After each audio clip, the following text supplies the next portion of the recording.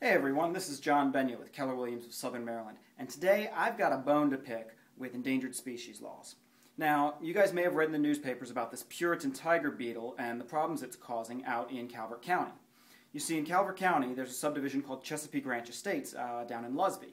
Now, this subdivision has a rather large cliff front, and the eroding soil in that cliff is the natural habitat for the Puritan Tiger Beetle. Now, there's only about 5,000 of these beetles left in the wild, so they are an endangered species, and because of that, the federal government prevents anybody from damaging or modifying their habitat in such a way that it might damage the species population. So that means that everybody that lives on the cliff that is trying to stop their house from eroding away is essentially out of luck.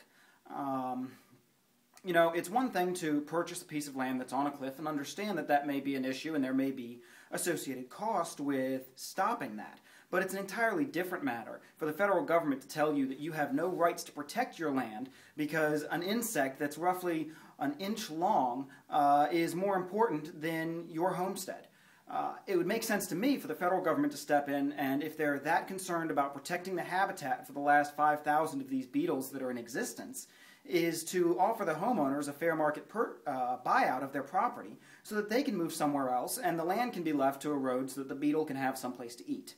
That's my thought on it. I'd love to hear other people chime in and comment on the story. I know I'm going to be following it very closely, but I will say at this point it doesn't look good for homeowners. That's all for today. I hope everyone's having a great new year so far, and I will talk to you again soon. Have a good one.